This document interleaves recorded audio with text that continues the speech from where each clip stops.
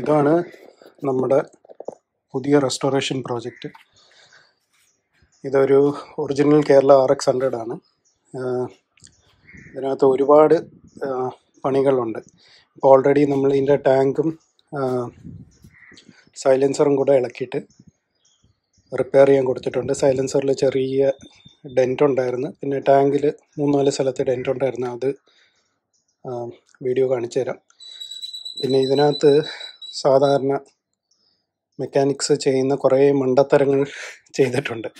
അതായത് നമ്മളുടെ ബ്രേക്കിൻ്റെ മാസ്റ്റർ സിലിണ്ടർ ഫുൾ പ്ലേറ്റഡ് ആണ്, എല്ലാ നട്ടും ബോൾട്ടും പ്ലേറ്റഡ് ആണ്.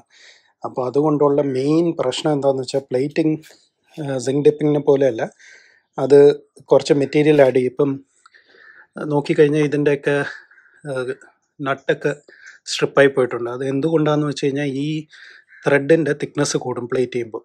അത് കഴിഞ്ഞിട്ട് ഇതിനെ ടൈറ്റ് ചെയ്യുമ്പോഴത്തേക്കാണ് ഈ നട്ട് പോകുന്നത്. അപ്പം അങ്ങനെ കുറേ കാര്യങ്ങൾ ചെയ്തിട്ടുണ്ട്. നോക്കിക്കഴിഞ്ഞ് കഴിഞ്ഞാൽ ഇതിൻ്റെ മറ്റേ കോൺ ആൻഡ് ബോൾ വരെ പ്ലേറ്റ് ചെയ്ത് വെച്ചിട്ടുണ്ട്. അപ്പം എന്തായാലും ഇതിനു മുമ്പേ ഈ സാധനത്തിനെ റീസ്റ്റോർ ചെയ്ത ആൾ ഇതിനകത്ത് കുറേ പൈസ ചിലവാക്കി എന്നുള്ള കാര്യത്തിൽ യാതൊരു സംശയവും വേണ്ട. പക്ഷേ ഇങ്ങനത്തെ കുറച്ച് കാര്യങ്ങൾ നമ്മൾ അവോയ്ഡ് ചെയ്യണം. കാരണം ഈ പ്ലേറ്റിംഗ് ചെയ്യുമ്പോഴത്തേക്ക് എപ്പോഴും മെറ്റീരിയൽ കൂടുമ്പോഴത്തേക്ക് ഈ നട്ട് ഈ ബോൾട്ടിനകത്ത് ത്രെഡ് ചെയ്യാൻ ഭയങ്കര പാടാണ്. അങ്ങനെ ത്രെഡ് ചെയ്യുമ്പോഴാണ് ഇങ്ങനത്തെ സംഭവങ്ങൾ സംഭവിക്കുന്നത്. ഈ നട്ട് ഊരി എടുക്കണമെന്ന് പറഞ്ഞാൽ ചെറുതൊന്നുമല്ല, വലിയ ചടങ്ങാണ്. പിന്നെ ഇതിൻ്റെയൊക്കെ പുറത്തുള്ള പ്ലേറ്റിംഗ് ഒക്കെ ഇളക്കി കളയുക എന്ന് പറഞ്ഞു കഴിഞ്ഞാൽ ആസിഡ് ഡിപ്പ് ചെയ്താലേ പറ്റുള്ളൂ. അതിപ്പോൾ നമ്മളുടെ കയ്യിലില്ല, അത് ഒരു പ്ലേറ്റിംഗ് ഷോപ്പിൽ കൊടുത്താലേ അവർ ചെയ്യുള്ളൂ. നമ്മളുടെ മെയിൻ എയിം എന്ന് പറയുന്നത് വണ്ടിയിൽ കുറ്റം കണ്ടുപിടിക്കുക എന്നല്ല. പക്ഷേ എന്താണെന്ന് വെച്ച് കഴിഞ്ഞാൽ ഇങ്ങനത്തെ ചെറിയ കാര്യങ്ങൾ ഞാൻ നിങ്ങൾക്ക് പറഞ്ഞു തരുന്നത് എന്താണെന്ന് വെച്ച് കഴിഞ്ഞാൽ നിങ്ങൾക്ക് ഒരു വണ്ടി റീസ്റ്റോർ ചെയ്യുമ്പോൾ ഇങ്ങനത്തെ മണ്ടത്തരങ്ങൾ സംഭവിക്കാതെ ഇരിക്കാൻ വേണ്ടിയാണ് ഞാനിത് പറഞ്ഞു തരുന്നത്. അപ്പം ഈ വണ്ടിക്കകത്ത് ഫ്രണ്ട് പൾസറിൻ്റെ ഡിസ്ക്കാണ് സെറ്റ് ചെയ്തേക്കുന്നത്. മഡ് ഗാർഡ് RX-ൻ്റെ അല്ല, ഇത് ആഫ്റ്റർ മാർക്കറ്റ് സാധനമാണ്. അപ്പോൾ ഇതിനകത്ത് ഇത് കണ്ടാൽ തന്നെ നിങ്ങൾക്ക് മനസ്സിലാവും വണ്ടിക്ക് ബ്രേക്കില്ല. അപ്പോൾ അങ്ങനത്തെ കുറച്ച് വിഷയങ്ങൾ ഈ വണ്ടിക്കകത്തുണ്ട്. പക്ഷേ വണ്ടി എന്ന് പറയുന്ന ഒരു ഓണസ്റ്റ് കണ്ടീഷനിലാണ്. അതായത് ഇത് റീസ്റ്റോർ ചെയ്തിട്ട് കുറച്ച് നാൾ ഒതുക്കി വെച്ചിരിക്കുന്ന ഒരു ലുക്ക് ആൻഡ് ഫീലാണ് വണ്ടിക്കുള്ളത്. പിന്നെ ഇവിടെ നോക്കിക്കഴിഞ്ഞ് കഴിഞ്ഞാൽ ഏത് RX-നും ഉള്ള ഒരു പ്രശ്നമാണ് ഇവിടെ വെച്ച് വണ്ടി റസ്റ്റായി പോകുന്നത്. അത് മെയിനായിട്ട് റസ്റ്റായി പോകുന്നത് എന്തുകൊണ്ടാണെന്ന് വെച്ച് കഴിഞ്ഞാൽ ബാറ്ററിയിൽ നിന്നുള്ള ആസിഡ് ലീക്കായിട്ടാണ് ഇങ്ങനെ പോകുന്നത്. അപ്പോൾ അത് കാരണം ഇതിൻ്റെയും ചാസി പ്രശ്നമുണ്ട്. അപ്പോൾ ഇതെന്തായാലും ചാസി നമുക്ക് വെൽഡ് ചെയ്യാൻ കൊടുക്കണം. വെൽഡ് ചെയ്യാൻ കൊടുക്കുന്നതിൻ്റെ കൂട്ടത്തിൽ വേറൊരു കാര്യം എന്ന് പറഞ്ഞു കഴിഞ്ഞാൽ നമ്മുടെ ഒരു RX എന്ന് പറഞ്ഞു കഴിഞ്ഞാൽ സെൻറ്റർ സ്റ്റാൻഡ് ഇട്ട് കഴിഞ്ഞാൽ വണ്ടി ഒന്ന് റോക്ക് ചെയ്യണം. അതായത് ഫ്രണ്ട് വീല് പൊങ്ങിയിരിക്കണം. ഇതിനകത്ത് അതെല്ലാം സംഭവിക്കുന്ന കാര്യം എന്താണെന്ന് വെച്ച് കഴിഞ്ഞാൽ ഇതിൻ്റെ ചാസി ഇവിടെ വെച്ച് ഓവലായി പോയിട്ടുണ്ട്. അപ്പോൾ എന്തായാലും ചാസിക്കകത്ത് അത്യാവശ്യം വലിയ റിപ്പയർസ് എന്തായാലും ഇതിനകത്ത് ചെയ്യാനുണ്ട്. അപ്പം ഇന്ന് ഈ വണ്ടി നമ്മൾ ഫുള്ളായിട്ട് സ്ട്രിപ്പ് ചെയ്ത് അതായത് പാർട്സ് ആക്കിയിട്ട് പ്ലേറ്റിങ്ങിനുള്ള സാധനം പ്രത്യേകം മാറ്റി വെച്ച്, സിങ്ക് ഡിപ്പിങ്ങിനുള്ള സാധനം പ്രത്യേകം മാറ്റി വെച്ച്, അങ്ങനെ ഓരോ സാധനങ്ങൾ മാറ്റി വെച്ചിട്ട് നമ്മളത് കൊടുത്ത് അതിനെ പ്ലേറ്റ് ചെയ്ത് സിങ്ക് ഡിപ്പ് ചെയ്തെടുക്കും. ചാസി നമുക്ക് റിപ്പയർ ചെയ്യാനുണ്ട്, അപ്പോൾ അത് റിപ്പയർ ചെയ്തെടുക്കും. പിന്നെ ചാസി റിപ്പയർ ചെയ്ത് തിരിച്ച് വരുമ്പോഴാണ് നമ്മൾ ഇതിനെ പെയിൻറ്റ് ചെയ്ത് റീഅസംബിൾ ചെയ്യുന്നത്. അപ്പോൾ ഈ വണ്ടിയുടെ ഒരു പ്രത്യേകത എന്ന് പറഞ്ഞാൽ ഇതിൻ്റെ ഓണർ വളരെ ടേസ്റ്റ്ഫുള്ളായിട്ടുള്ള ഒരു മനുഷ്യനാണ്. അപ്പോൾ പുള്ളി ഇതിനകത്ത് പറഞ്ഞേക്കുന്നതെന്ന് വെച്ച് കഴിഞ്ഞാൽ ഇതിനകത്ത് ഒരു കോസ്റ്റും പുള്ളിക്കൊരു ഇഷ്യൂ അല്ല. അപ്പോൾ അത് കാരണം പുള്ളി ഇതിനകത്ത് ഏറ്റവും നല്ല ക്വാളിറ്റി മെറ്റീരിയൽസാണ് യൂസ് ചെയ്യാൻ പറഞ്ഞേക്കുന്നത്. വയറിംഗ് കിറ്റൊക്കെ മാറ്റാനായിട്ട്, പിന്നെ ഫ്രണ്ട് മീറ്ററും ഈ കാര്യങ്ങളെല്ലാം മാറും. അപ്പോൾ ഈ വണ്ടി എന്ന് പറയുന്നത് നമ്മൾ ഷോറൂം കണ്ടീഷനെ കാട്ടി ഒരു സ്റ്റെപ്പ് കിടിലമായിട്ടാണ് ഇറക്കാൻ പോകുന്നത്. അപ്പം ഇതിൻ്റെ ഇപ്പോഴത്തെ സിനാരിയോ എന്ന് പറയുന്നത് നമുക്കിതിൻ്റെ സിലിണ്ടറിൻ്റെ സൈസ് അറിയത്തില്ല. വണ്ടി ഇവിടെ ഓടിയാണ് വന്നത്.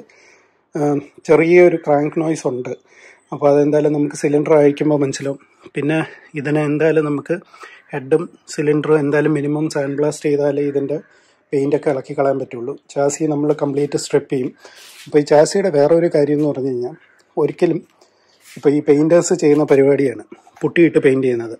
ഇപ്പം ഈ ഭാഗം എന്ന് പറയുന്നത് ശരിക്കും ഇങ്ങനെ ഇരുന്നതാണ്. അപ്പം എനിക്കറിയാം ഇവിടെയാണ് സാധാരണ ചാസിക്കകത്ത് തുരുമ്പ് വരുന്നത്. അപ്പോൾ ഞാൻ പതുക്കെ ഒരു സാധനം വെച്ച് ഇങ്ങനെ പതുക്കെ തട്ടിയപ്പോൾ തന്നെ ഇവിടെ ഉള്ള പുട്ടി അത്രയും പൊട്ടിപ്പോയി. അപ്പോൾ അതാണ് ഇതിൻ്റെ വേറെ ഒരു കുഴപ്പം. പിന്നെ രണ്ടാമത്തെ കാര്യം എന്ന് പറഞ്ഞാൽ എനിക്കൊരു ചെറിയൊരു സംശയം തോന്നുന്നതെന്ന് വെച്ച് കഴിഞ്ഞാൽ ഈ സാധനം കുറച്ചുകൂടെ താഴ്ന്ന് നിൽക്കുകയാണെന്നാണ്. അതായത് ഈ പാർട്ട് ചെറിയ ബെൻഡുണ്ടെന്ന് എനിക്കൊരു സംശയമുണ്ട്. അപ്പോൾ അതെന്തായാലും നമുക്ക് ചാസി സെപ്പറേറ്റ് ചെയ്തിട്ട് നമുക്കറിയാൻ പറ്റും. അപ്പോൾ ഇതിൻ്റെ ഫ്രണ്ട് മഡ് ഗാർഡ് മാറും, ഫ്രണ്ട് എൻഡ് ഫുൾ മാറി പൾസറിൻ്റെ എല്ലാം എടുത്ത് കളഞ്ഞിട്ട് നമ്മൾ സ്റ്റോക്ക് സാധനമാണ് വെക്കാൻ പോകുന്നത്, അതായത് RX-ൻ്റെ. അപ്പോൾ ഹൈറ്റ് കുറച്ചുകൂടെ ശരിയാവും. അപ്പോൾ എനിക്ക് വന്ന് കുറച്ചുകൂടെ ഇപ്പോൾ ഫ്രണ്ട് പൊങ്ങിയിരിക്കുന്നതുകൊണ്ടാണ് ബാക്ക് ഇങ്ങനെ താന്ന് നിൽക്കുന്നത്. അപ്പോൾ ആ ഒരു പ്രശ്നം ഒരുവിധം സോൾവ് ആവും. കാരണം പൾസറിൻ്റെ ഫോർക്കിന് ഹൈറ്റ് കുറച്ച് കൂടുതലാണ്. പിന്നെ ഇതിനെ നമ്മൾ ഫുൾ റീബിൽഡ് ചെയ്തിട്ട് ഇതിൻ്റെ മാറ്റാനുള്ള സാധനങ്ങളെല്ലാം മാറ്റും. അതായത് ഇൻഡിക്കേറ്റേഴ്സ് എല്ലാം മാറ്റും, ടെയിൽ ലൈറ്റ് മാറ്റും, പ്ലേറ്റ് ചെയ്യാനുള്ള സാധനങ്ങളെല്ലാം പ്ലേറ്റ് ചെയ്യും, പെയിൻറ്റ് ചെയ്യും.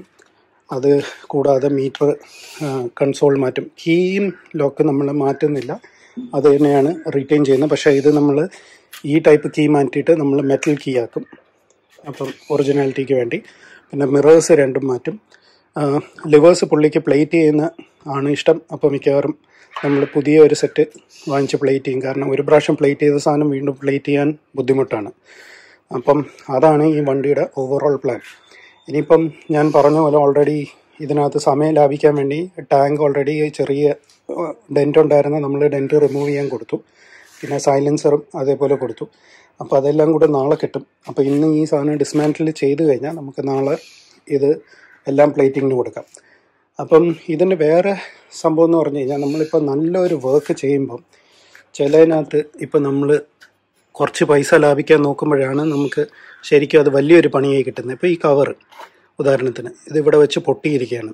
അപ്പോൾ ഇതിപ്പം നമ്മൾ പൊട്ടി അടിച്ച് അല്ലെങ്കിൽ ചെറിയ റിപ്പയർസൊക്കെ ചെയ്ത് നല്ല രീതിയിൽ പെയിൻറ്റ് ചെയ്താലും ഈ പൊട്ടൽ നമുക്ക് ഒരിക്കലും മാറാൻ പറ്റില്ല. അപ്പോൾ ഈ സാധനങ്ങൾക്കൊന്നും വലിയ വിലയില്ല. ഇപ്പം ആഫ്റ്റർ മാർക്കറ്റ് പാർട്സ് കിട്ടാനുണ്ട്. അപ്പോൾ ഇതും ശരിക്കും പറഞ്ഞു കഴിഞ്ഞാൽ ആഫ്റ്റർ മാർക്കറ്റ് തന്നെയാണ്, ഇത് ഒറിജിനൽ അല്ല ഇതിനകത്ത് കിടക്കുന്നത്. ഇപ്പോൾ ഇത് നോക്കിക്കഴിഞ്ഞ് കഴിഞ്ഞാൽ ഇവിടെ എഴുതിയിട്ടുണ്ട് ലൂമാക്സ് എന്ന് എഴുതിയിട്ടുണ്ട്. അപ്പോൾ ഇതിൻ്റെയും കാല് ഒടിഞ്ഞു പോയിട്ടുണ്ട്. എല്ലാത്തിനും പറ്റുന്ന ഈ ഭാഗം ഒടിഞ്ഞു പോകുന്നത് എന്തുകൊണ്ടാണെന്ന് വെച്ച് കഴിഞ്ഞാൽ ഇവിടെ ഓവർ ടൈറ്റ് ചെയ്യുന്നതുകൊണ്ടാണ്. ഇത് ഒരു ലിമിറ്റിനാണ് ടൈറ്റ് ചെയ്യേണ്ടത്. ഓവറായിട്ട് ടൈറ്റ് ചെയ്ത് കഴിഞ്ഞാൽ ഇങ്ങനെ പൊട്ടൽ സംഭവിക്കും. അപ്പം എന്തായാലും നമ്മൾ രണ്ട് സൈഡ് കവറും മാറ്റിയിട്ട് പുതിയ കവർ ഇതിനകത്ത് വെച്ചിട്ടാണ് പെയിൻറ്റ് ചെയ്യുന്ന കവർ ഓൾറെഡി ഞാൻ ഓർഡർ ചെയ്തു. അപ്പോൾ അത് വരും. ടയേഴ്സ് രണ്ടും മാറ്റും, റിംസും മാറ്റും, സ്പോക്സ് എല്ലാം പ്ലേറ്റ് ചെയ്യും, കിക്കർ പ്ലേറ്റ് ചെയ്യും. പിന്നെ ഈ എൻജിൻ കേസസ് എന്ന് പറയുന്നത് ഇപ്പം പുള്ളിക്ക് മുന്നേ ഇത് റീസ്റ്റോർ ചെയ്ത ആൾ പ്ലേറ്റിംഗ് ആണ് ചെയ്തേക്കുന്നത്. ഇത് കണ്ടോ, അലുമിനിയത്തിൽ ഒരിക്കലും പ്ലേറ്റിംഗ് മര്യാദയ്ക്ക് പിടിക്കത്തില്ല. അപ്പോൾ ഇതാണ് അതിൻ്റെ പ്രശ്നം. അപ്പോൾ ഇതുപോലെ ഇളകി വരും. അപ്പം അത് തന്നെയാണ് ബാക്കിലെ മറ്റേ വീലിൻ്റെ പ്ലേറ്റിനകത്തും ചെയ്ത് വെച്ചേക്കുന്ന ബ്രേക്ക് ഷൂ പ്ലേറ്റിൽ നോക്കിക്കഴിഞ്ഞ് കഴിഞ്ഞാൽ അതാ ഓൾറെഡി ഇവിടെയും സംഭവം ഇളകി തുടങ്ങി. പക്ഷേ ഇത് നമുക്ക് എളുപ്പത്തിൽ ഇളക്കാൻ പറ്റില്ല. ഇതെന്തായാലും കൊണ്ടുപോയി പ്ലേറ്റിംഗ് കടയിൽ കൊടുത്തിട്ട് അവരെ കൊണ്ട് ആസിഡിൽ ഡിപ്പ് ചെയ്ത് ഇളക്കിക്കണം. അതിപ്പം വലിയ ചടങ്ങാണ്. കാരണം മിക്ക പ്ലേറ്റിംഗ് ഷോപ്പും ഇത് ചെയ്തു തരത്തില്ല. അവർ പറയാൻ പോകുന്നതെന്ന് വെച്ച് കഴിഞ്ഞാൽ ഈ സാധനം അവർക്ക് സത്യം പറഞ്ഞാൽ നഷ്ടമാണ്. കാരണം ഇങ്ങനെ ചെയ്യുമ്പോഴത്തേക്ക് അവർക്ക് ഈ സാധനം ട്രാൻസ്പോർട്ടേഷൻ്റെ കോസ്റ്റും വരും. പിന്നെ അത് കഴിഞ്ഞിട്ട് ഇത് വൃത്തിയാക്കി തിരിച്ചു തരിക എന്ന് പറഞ്ഞു കഴിഞ്ഞാൽ വലിയ അവർക്ക് ചടങ്ങാണ്. അതുകൊണ്ട് മിക്ക പ്ലേറ്റിംഗുകാരും ചെയ്യത്തില്ല. പക്ഷെ നമുക്ക് ഈ ഒരുപാട് കാലത്തെ പരിചയമുള്ളതുകൊണ്ട് ഈ സാധനം ചെയ്ത് എടുക്കാൻ വലിയ ബുദ്ധിമുട്ടൊന്നുമില്ല. അപ്പോൾ അതെന്തായാലും നമ്മൾ ചെയ്യും. പിന്നെ ഇനി നമുക്ക് ഇത് ഡിസ്മാൻറ്റിൽ ചെയ്യുന്ന ഒരു ടൈം ലാപ്സിലേക്ക് പോകാം. ഓക്കെ, അപ്പോൾ ഇതാണ് ഈ വണ്ടിയുടെ ഒരു പ്ലാൻ. ഇനി നമുക്ക് ഈ വണ്ടി ഫുള്ളായിട്ട് ഡിസ്മാൻറ്റിൽ ചെയ്യാം.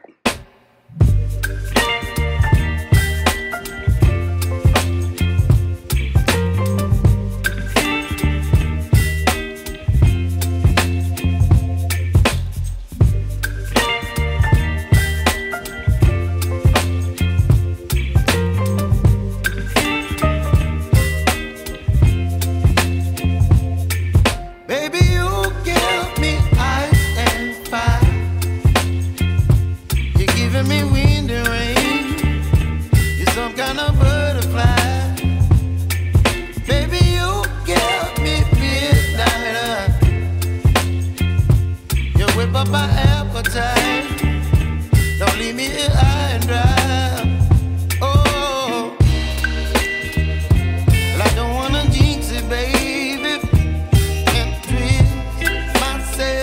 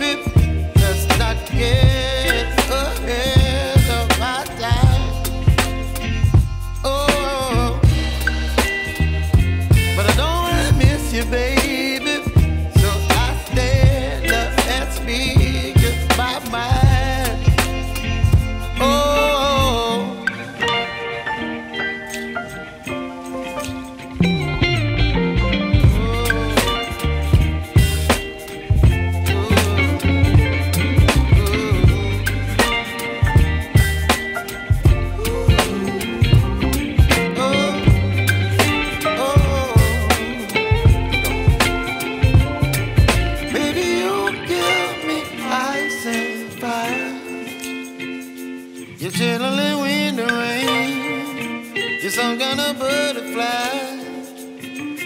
Baby, you give me midnight. You whip up my appetite. Don't leave me here high and dry.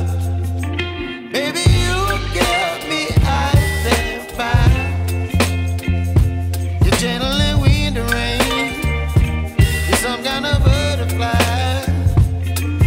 Baby, you give me midnight. You whip up my appetite. Don't leave me here high and dry.